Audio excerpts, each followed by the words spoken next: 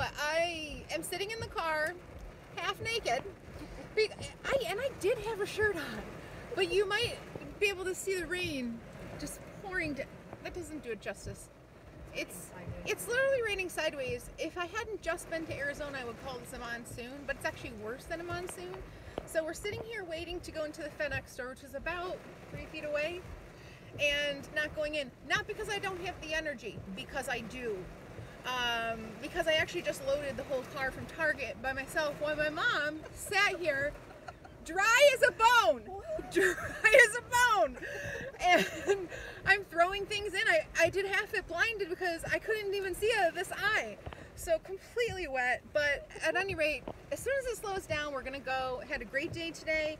Stocked up on a whole bunch of protein stuff. So that's exciting. And what else did we do today? We got a lot of shopping done. Oh, we went to Hobby Lobby, so when's that a bad day?